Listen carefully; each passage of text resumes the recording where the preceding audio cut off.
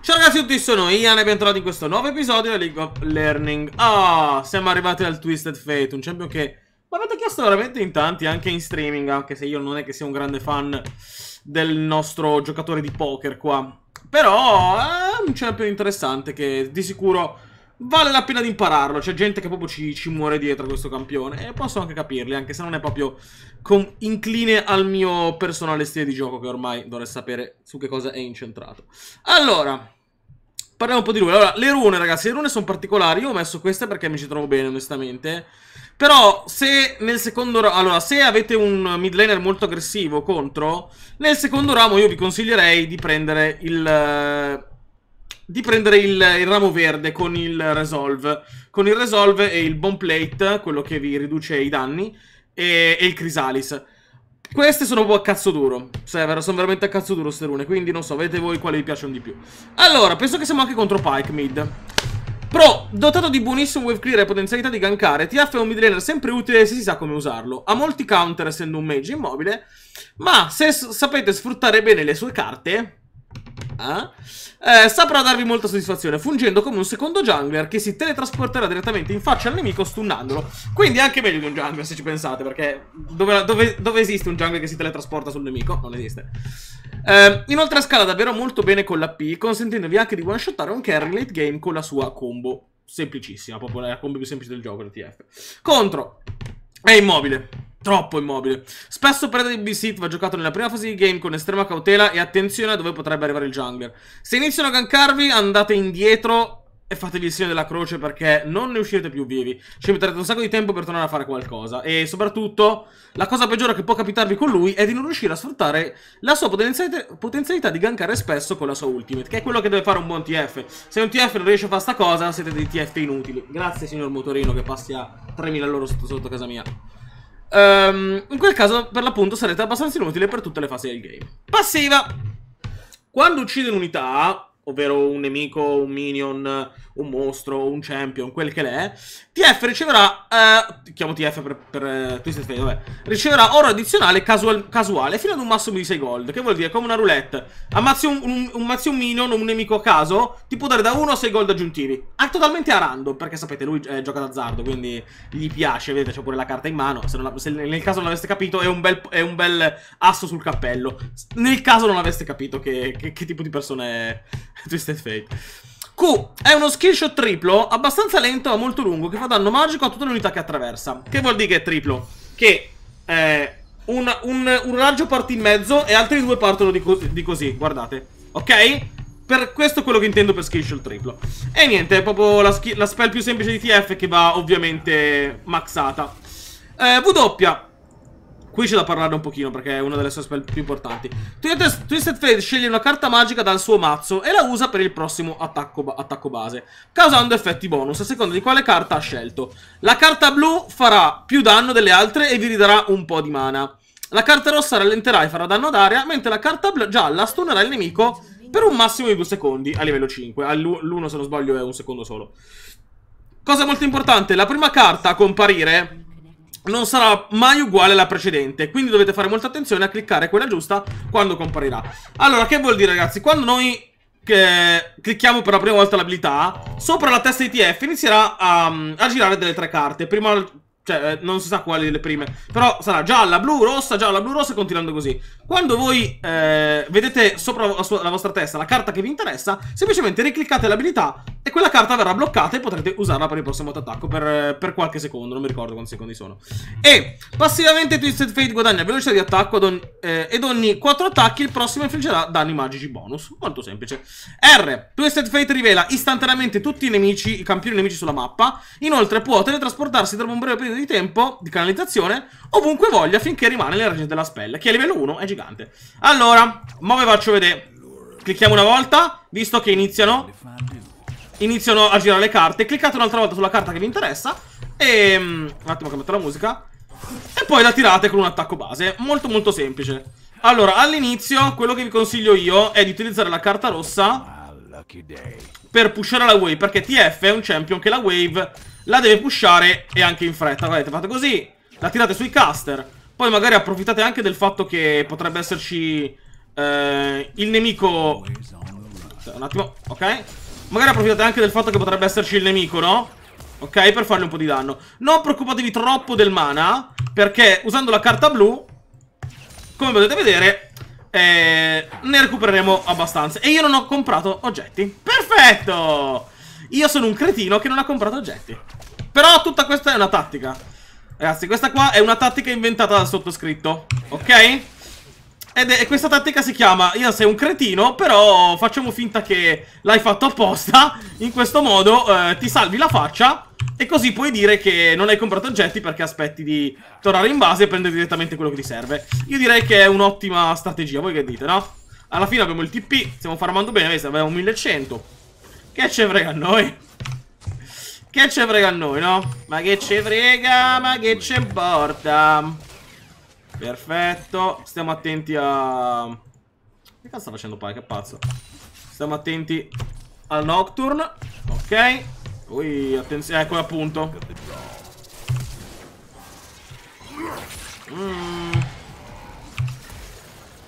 Sono morto, ragazzi. Già. Sono morto. Perché sono un cretino? Perché sono un cretino? Perché sono un cretino. Ok. Vabbè, c'ho il coso. C'ho il... come si chiama? C'ho il TP. Ok. Va bene. Sapevo che mi avrebbe gankato Nocturne. Sono io scemo. Allora, prendiamoci il nostro Catalyst of Ions. In modo tale... un attimo, in modo tale da guadagnare abbastanza statistiche difensive per non morire più da... questo non lo prenderò mai. Per non morire più dal signor Pyke, che non lascerò andare via mai nella vita. Ok, abbiamo anche abbastanza mana ora, nel caso ci servisse. Anche se non ci servirà, quindi stiamo abbastanza tranquilli. Quando avete il quarto colpo magari tiratelo sul nemico, che fa parecchio danno. Ok. Perfetto. Ok, amico Wukong, io sto a posto così, guarda, tu mi lasci farmare e io sto a posto.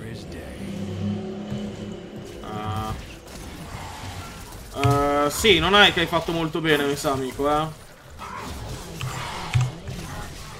va bene. Mi sa che dovevo farmi i cazzi miei, molto probabilmente. Già.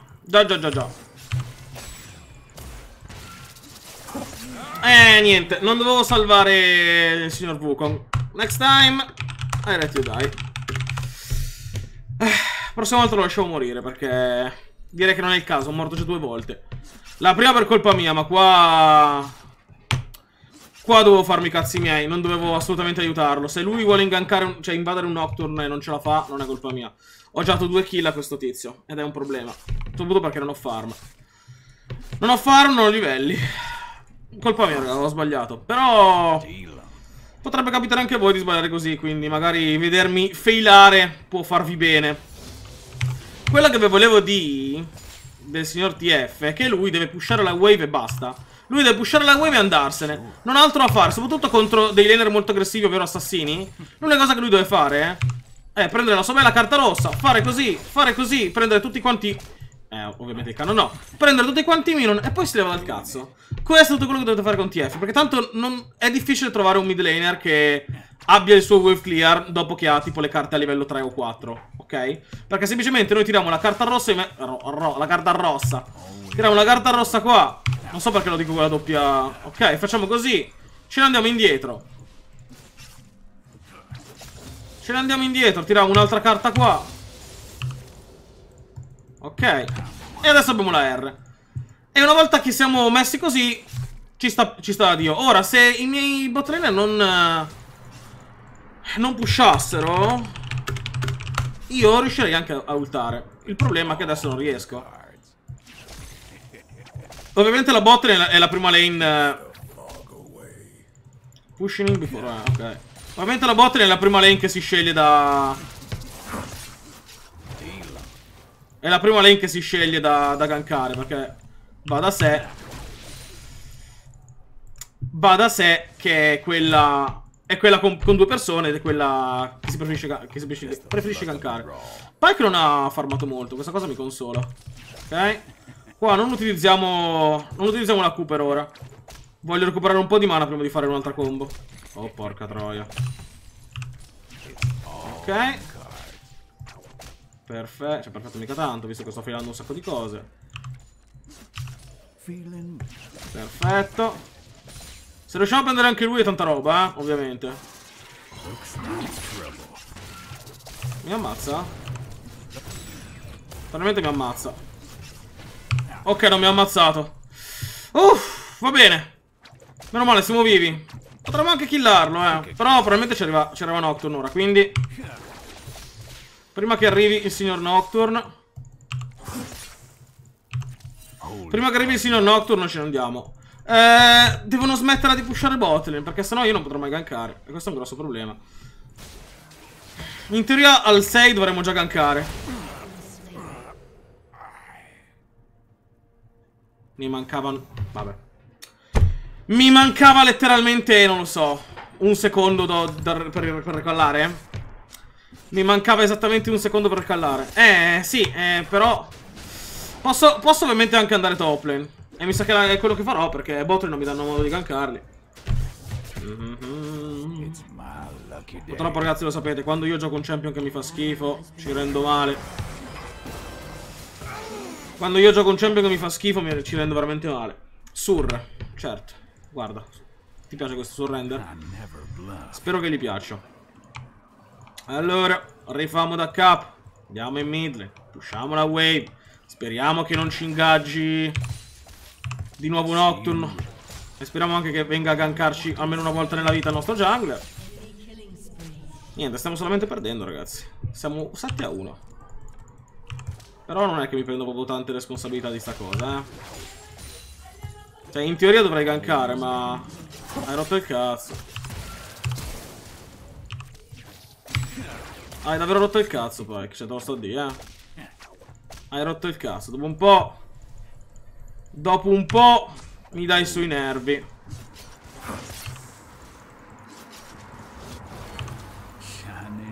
Vieni. Ok. Cosa posso uccidere,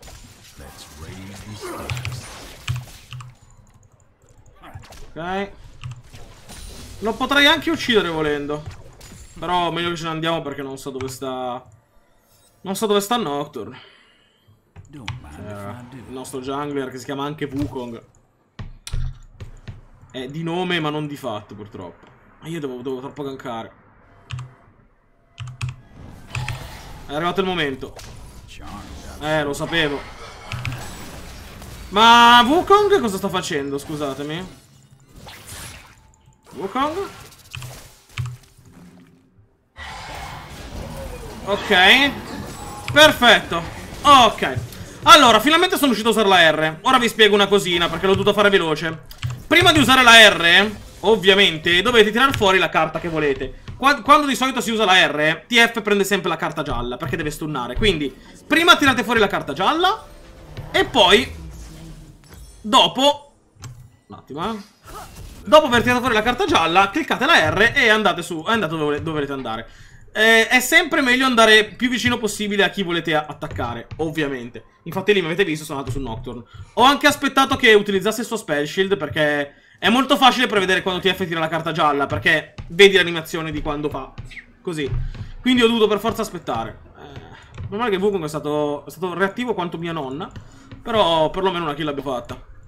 Allora, questo qua c'è le mobility. Ha rotto il cazzo. Non dovrebbe potermi uccidere stavolta. O forse sì. Vabbè, così sì. Oh, l'hai missata. Ok. L'ha missata. Muore anche quello. Il nostro jungle l'abbiamo trovato nelle patatine, ragazzi. Letteralmente il nostro jungle l'abbiamo trovato nelle patatine. Non che io stia giocando meglio, però porca puttana. Cioè, forse riusciamo ancora a fare qualcosa. Vediamo un po'. Io purtroppo sto giocando come non dovrei giocare, ovvero non gankando come dovrei. Dovrei gankare molto di più. Ok, adesso che abbiamo la Adesso che abbiamo la Q maxata bene, possiamo fare questo lavoro e andarcene via. Tra 40 secondi io ho bisogno di nuovo della... Cioè, ho di nuovo la ultimate. Però me ne voglio andare e prendo le scarpe di riparazione magica.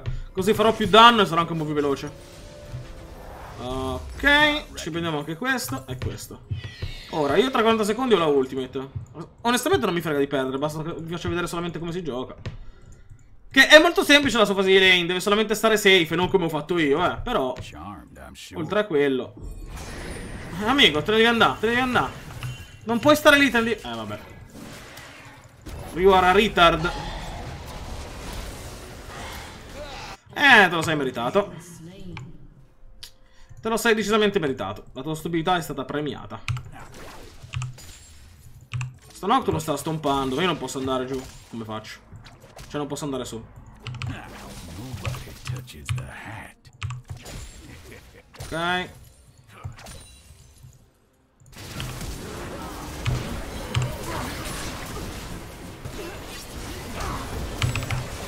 Perfetto.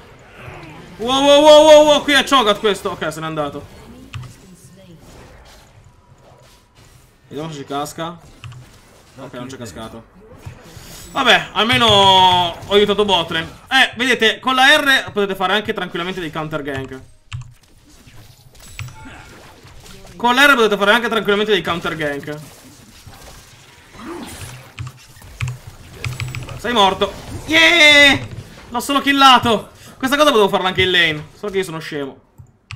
E oltre ad essere scemo non sono un grande fan di TF. Perché i danni ci sono, I danni ci sono. Cioè i danni TF li ha. Ho solamente una roa e 100 di AP. Ma i danni li ho. È solo che non sono stato capace di sfruttarli. Molte volte vi capiterà di... ho bisogno ancora di... un pochino di... Dicevo, molte volte vi capiterà di morire. Come sto facendo io adesso. Ok, mamma mia che cattiveria. Volevo solamente prendermi gol per l'ascino. Mi sa che non ce la faccio. Molte volte vi capiterà di cliccare nervosamente la prima carta che vi esce. Se siete fortunati vi uscirà... raga, mi tocca. No, non posso. Se siete fortunati vi potrebbe uscire la carta gialla per stunnare e scappare. Ma lì è solo culo. Si chiama per l'appunto la lucky card. È proprio chiamata così. Vedete, se voi cliccate così... Ecco, vedete, qua mi è uscita la carta blu. Ma non si sa quale sarà la prossima del mazzo. La prossima prima, intendo. Ora lo faccio vedere di nuovo. Intanto che guardiamo morire il signor Wukong. Visto? Ora è diventata la gialla. È tutto casuale. Ho perso il conto la volta che è morto Jace. Più di me. Non penso di riuscire a wave clearare. Posso fare solamente così. Non mettiamo solo al surrender. Questi maialini non si meritano di arrendersi. Ok. Sto gran cazzo, amico. Sto gran cazzus. Vedete, questa è la durata della carta. Come mai preso? Come mai... Cioè... C'erano i minion davanti. Vabbè. Non lo so come mi ha preso. Davvero non lo so come mi ha preso. Davvero non lo so. Me lo sto chiedendo onestamente. Come mi abbia preso in mezzo ai minion. Però vabbè, ormai è il male minore. Va che roba. Ah, questo qua si chiama Toxic Cell. Si chiama Nigga. Beh. Capisco molte cose. Capisco molte cose. Dai, Wukong sta prendendo qualche kill. Magari ce la possiamo ancora fare. Sto fiducioso. Sono fiducioso. In realtà non lo sono, però.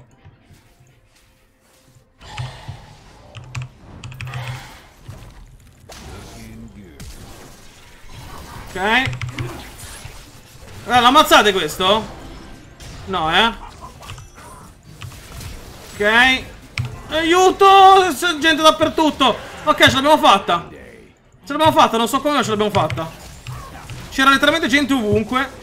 Nocturne è un po' una rottura di coglioni, perché ogni volta devo aspettare che utilizza la cazzo di W, altrimenti mi para la spell. E se mi para la carta gialla, sono cazzi miei. Meanwhile, la nostra base sta capitolando. Perché a quanto pare nessuno vuole andare a difenderla. Ci devo andare io. Ti difendo io, torre! Sei mia amica, Bard, picchia! Picchia di più, stun, Bard, bravo! Oddio, l'abbiamo difesa! Perfetto, no, questo vuol dire che ricresce. Ricresce la crescere. Sì, ricresce. Ricresce la torre del Nexus. Siamo fortunati. Ok. Oh, faccio anche danno adesso comunque. Dovrebbe ricrescere, vero? Sì, pian piano guadagna HP. Allora, devo fare solamente sta cosa. Nient'altro. Posso e devo fare solamente questo. Oh, magari loro trovano, chi lo sa. Tutto può accadere nelle normal. Perché sì, questa è la normal. Perché c'era gente davvero che credesse che io facessi le governi nelle rank XD. Ok, che mi ritengo un giocatore abbastanza decente con ogni campione, ma non tale da rischiarci di perdere in rank. I miei preziosi LP, fatti col sudore della mia fronte. Tanto qua muoiono tutti. Intanto qua muoiono tutti e io clearo tranquillo la top lane. Wow, sono tutti morti i miei compagni, tutti dal primo all'ultimo. Tutti dal primo all'ultimo. No, non ci arrendiamo. Non ci arrendiamo. Non me ne frega un cazzo. Avete fatto i maiali, tu soprattutto e tu pure? Ok. Non ci arrendiamo. Però io come faccio qua? Non faccio. Tiro carte. Ecco cosa faccio, tiro carte, raga. Tiro carte e basta. Io tiro solo carte. Non posso fare altro. Posso solamente fare così. Tirare carte in giro. Minions. Ok. Ok. Ok. Ok. Ok. Feeling blue. Feeling like lost this game. Però dai, non ho giocato così male. Cioè, potevo giocarmela meglio. Più che altro la botlane non mi pushava a oltranza. E questa è una cosa brutta di quando giochi TF.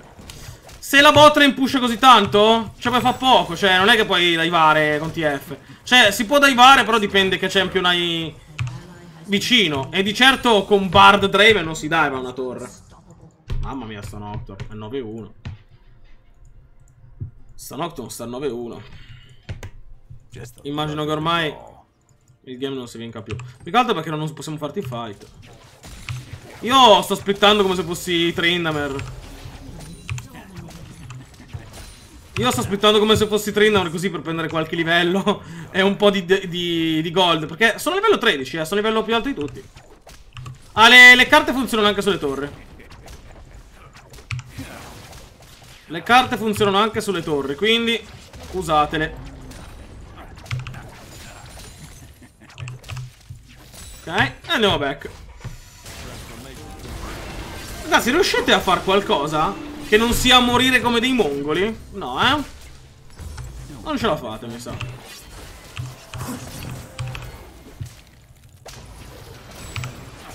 Perfetto, questo c'è morto. Perfetto. Lui dovrebbe avere solo armor, quindi gli faccio danno. Oh, ok, visto?